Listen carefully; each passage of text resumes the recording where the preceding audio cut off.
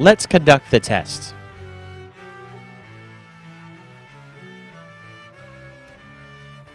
First, we put our hands together.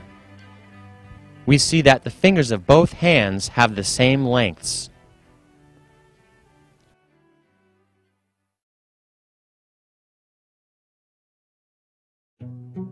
Now turn on the hothouse.